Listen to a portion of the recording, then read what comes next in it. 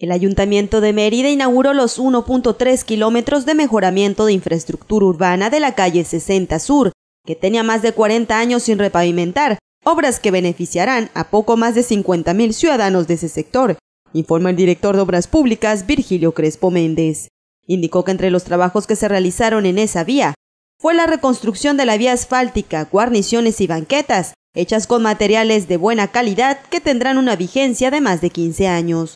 Para este ayuntamiento es importante la participación de los ciudadanos y por eso quiero agradecerles su comprensión por las molestias que pudieron haber sufrido en el desarrollo de los trabajos de esta importante vía.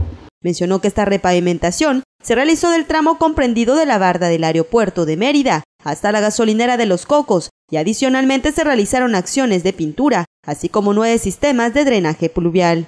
Se construyeron 195 metros lineales de guarniciones, se reconstruyeron 234 metros cuadrados de banquetas y se realizó la señalética en el pavimento. Por su parte, el alcalde de Mérida, Mauricio Vila Dosal, informó que en próximas semanas se debe concluir la rehabilitación de los 4 kilómetros de la calle 65 que se ubica por ese rumbo. Esto de lo que habla es de este trabajo intenso que estamos realizando en el Ayuntamiento de Mérida.